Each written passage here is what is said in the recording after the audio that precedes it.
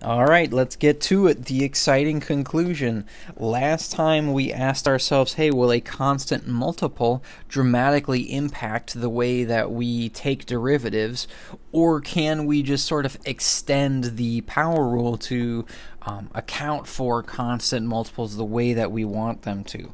We're going to start off with this theorem right here. It says if f of x equals k times g of x, where k is some constant multiple here, then f prime of x is equal to k, my constant multiple, times g prime of x. And essentially what this theorem is telling us is that constant multiples will not have a dramatic impact on our problem. In other words, we can extend the power rule to account for them, and it extends in sort of the way that you would expect it to.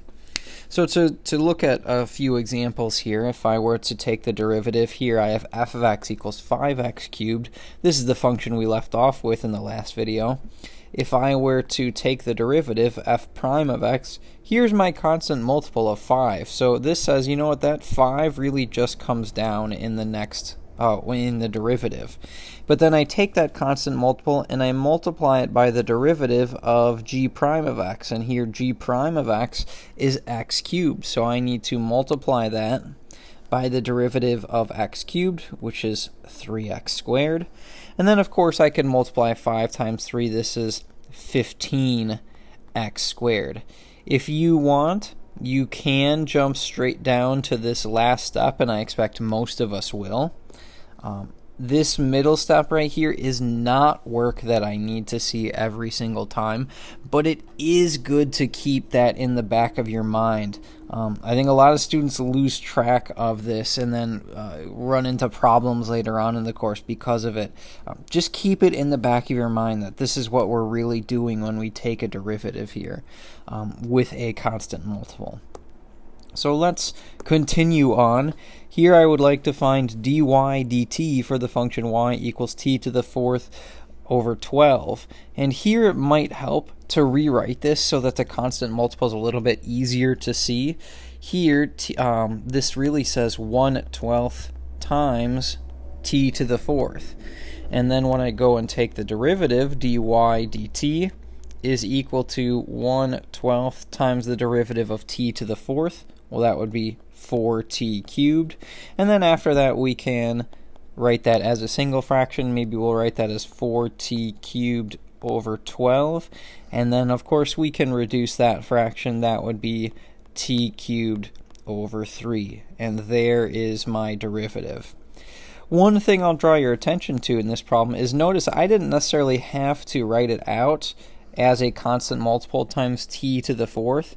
If your variable lives in your numerator as our t does here, you could have just taken the derivative of that numerator, which would be 4t to the third divided by 12, and that is exactly what we've got right here. So we would have ended up with the same conclusion.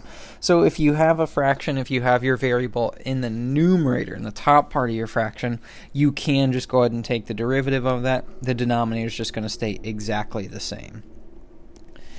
All right, what else do we have? We have y prime equal, or excuse me, we want to find y prime for y equals 1 over 3x cubed. Here we have our variable in the denominator this time. So this time we do have to go ahead and rewrite this. So this is going to look like 1/3. And actually here, let's write it this way. Let's write this as x to the minus 3. Now this 3 right here, I don't care if it's in the denominator or not. And quite frankly, it's probably easier if we do leave that in the denominator. So I'm going to write this as x to the minus 3 over 3 power. Alternatively, you could say 1/3 times x to the negative 3 if you wanted to. But I'm going to do the problem this way.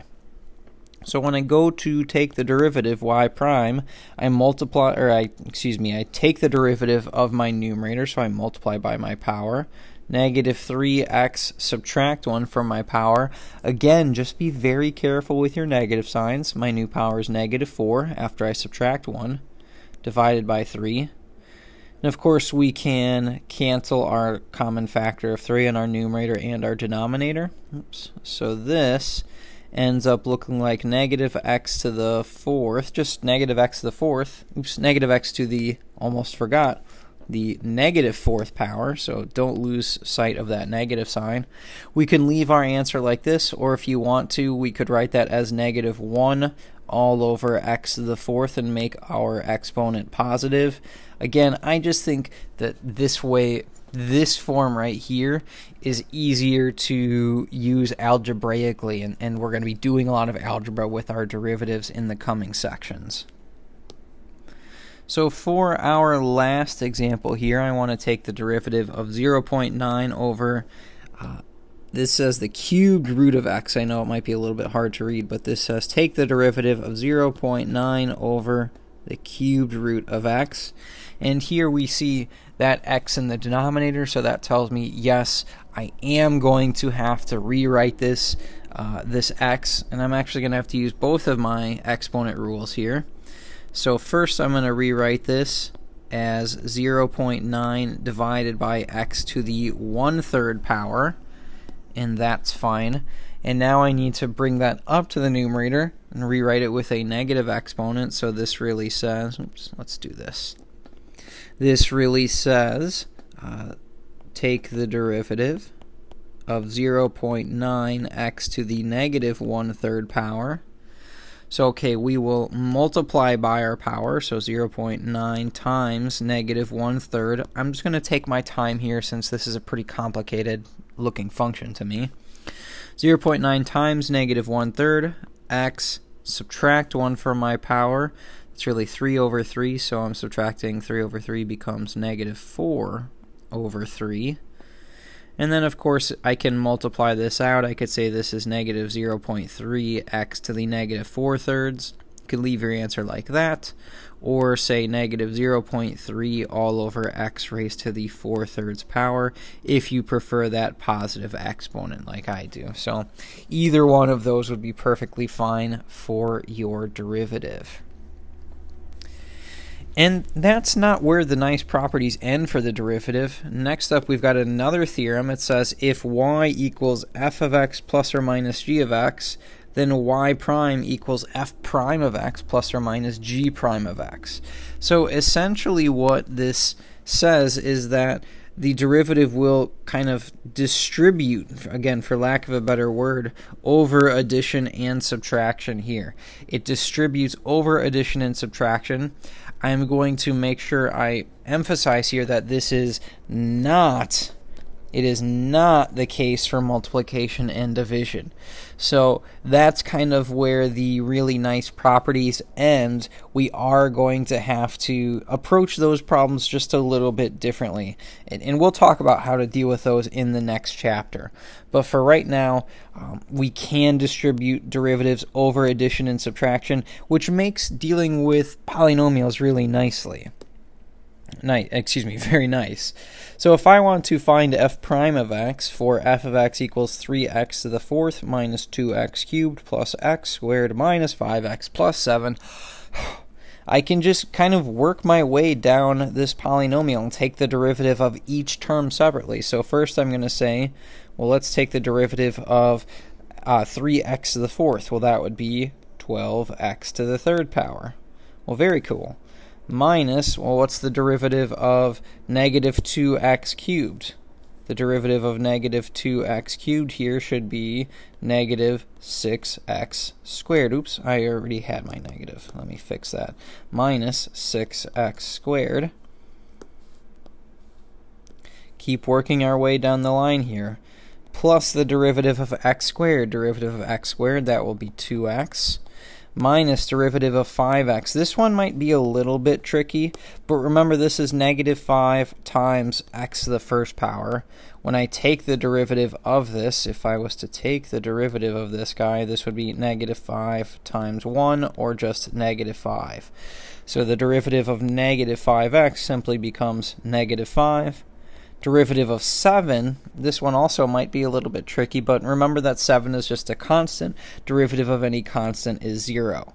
Now, I don't need to see that plus 0 here. I just wanted to, for this very first one, show kind of what happens here. If you don't write that, oops, I need the -5, but if you don't want to write the plus 0, that's perfectly fine. This is my derivative here. So I just kind of work my way down the line exactly the way you would like to. Part B, I have y equals 3 minus 7x to the minus 2. Again, I can just take the derivative of each of these terms separately. So y prime, derivative of 3, again, is going to be 0, so I'm not even going to write anything there. Here I'm going to multiply by my power, so -7 times -2, I should have a positive 14x, and then we'll subtract 1 from my power. I should have -3. Again, you could leave your answer like this, or if you wanted to, we could rewrite that as 14 over x to the third if you prefer that positive exponent. Oops. Either one of those is fine. Next, I want to find dy dt for y equals 5t cubed minus the fourth root of t. So here, this guy in particular is going to be a little bit more troublesome. I need to rewrite that so that it has a rational exponent. So we're going to rewrite this, y equals 5t cubed minus t to the 1/4 power. Now, I'm going to mention a few things here. Again, keep in mind at this stage right here, we have not yet taken the derivative. Notice I wrote y here. I didn't write dy dt. I didn't write y prime. This is still just the derivative. Or excuse me, this is still just the original function. So I still need to take the derivative, which means I still need to apply my power rule. So the way I'm going to do that here is, well, y prime multiply by my power, 15t squared, 15t squared minus multiply by my power, 1/4 times t, subtract 1 from my power. What would that be? That would be -3/4 is my new power. Could leave your answer like that, or if you prefer that positive exponent, 15t squared minus 1/4t to the 3/4 power. Either one of those is fine. One other thing in this problem that I'd really like to draw attention to, notice that from the way the problem was initially written, and let me change my color to kind of highlight this, the way the problem was initially written, I took one whole step just to rewrite this part right here, and I would highly, highly, highly discourage you from jumping straight into this part right here and saying, well, you know what, that should look like 15t squared. And the reason I say that is because then you're in a situation where here you have not taken, or excuse me, here you have taken the derivative, but over here you just rewrote the expression. It makes it even harder then to remember what have you taken the derivative of, what haven't you taken the derivative of. You don't have really the derivative or the original function. You have this kind of weird mishmash of both. So I would strongly recommend waiting until you have everything rewritten before you take the derivative of every single one of those terms so that you know, okay, this is the derivative. I don't need to worry about any specific terms. I've done everything all at the same time. Otherwise, I find that it's very, very easy to lose track of what you have taken the derivative of and what you haven't. Lastly here, I want to take the derivative of -3 over 4x plus 4 over x cubed minus x to the 4th over 8. Again, these two terms, I've got that power of x in the denominator, which means I'm going to have to rewrite them. So this says take the derivative of -3, let's write this here. Let's say -3x to the -1 power over 4 plus 4x to the -3 power. Here I already have x in my numerator, so I don't need to do anything there. Minus x to the 4th over 8. And notice, even though I don't have to rewrite this guy, I haven't yet taken the derivative because I wanted to take a whole step to rewrite this term and this term. But now I have rewritten those, so I should be able to go ahead and take the derivative without any issues. So for this first term, I'm going to multiply by -1, makes my coefficient positive 3/4, and I subtract 1 from my power. My new power is -2. Plus over here, 4 times -3, I've got -12x. We'll subtract 1 from my power. I have -4 as my new power. Minus over there, I don't want to worry too much about simplifying everything quite yet. Derivative of x to the fourth, though, I know that's 4x cubed all over 8. I'm going to take a step and rewrite these with positive exponents, and I also am going to simplify this fraction over here. So if I wanted to rewrite these with positive exponents, it looks like 3 over 4x squared minus 12 all over x to the fourth, minus over here, if I want to simplify that fraction, it looks like x cubed over 2. And that is my final answer. So please, please, please be very careful about when you're rewriting and about when you take the derivative. I would practice a lot of these because this is something that we need to be able to do very, very well in the sections going forward. We're going to be using the power rule literally in almost every section going forward. So please, please, please make sure that you get some practice with it, and we'll talk some more about some properties of derivatives in the next video.